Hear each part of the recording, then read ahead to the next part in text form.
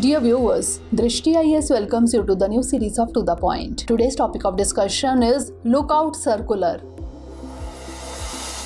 First of all, let's see why is it in the news. Recently, the Supreme Court stayed the order of Punjab and Haryana High Court regarding Lookout Circular or LOC. In April 2022, the High Court directed the Ministry of Home Affairs and the Bureau of Immigration to serve a copy of an issued LOC to the affected person, state the reasons for issuing the LOC, and provide a post-decisional opportunity. Now let's discuss what is Lookout Circular, that is LOC. An LOC is issued to make sure that an individual who is absconding or wanted by law enforcement agencies is not able to leave the country.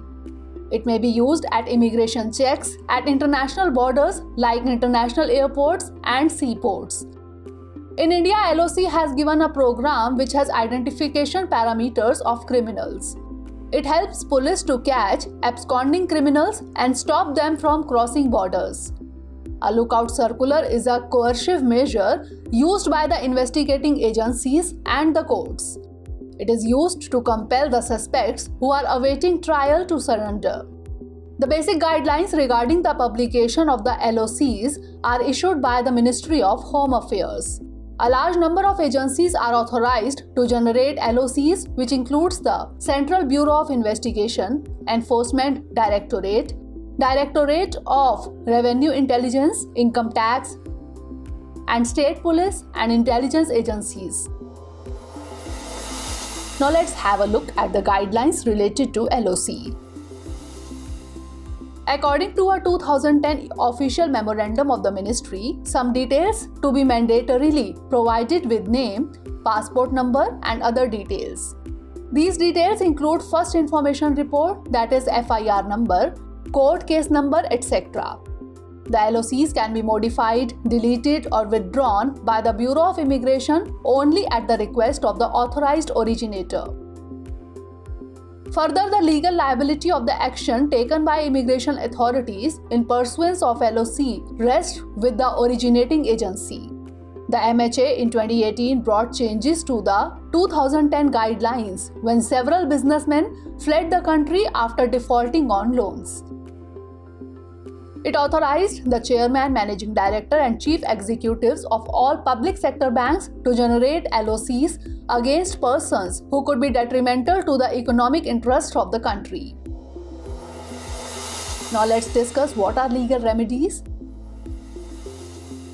The blacklisted individuals can approach a court or the competent officer who issued the LOC for its withdrawal.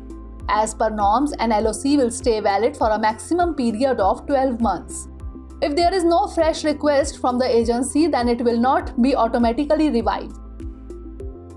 The MHA has asserted that LOCs cannot be shown to the subject at the time of detention, nor can any prior intimation be provided.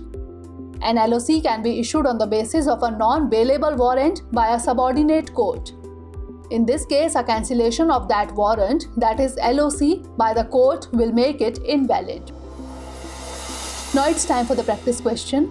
Consider the following statements. 1. Lookout circular is valid for maximum 12 months. 2. It is automatically revived without any fresh request from the agency. Which of the statement or statements mentioned above is or are correct? 1 only, 2 only, both 1 and 2, or neither 1 nor 2? Send the answer of this question in the comment section. Stay tuned for the next episode. Thanks for watching. Have a great day.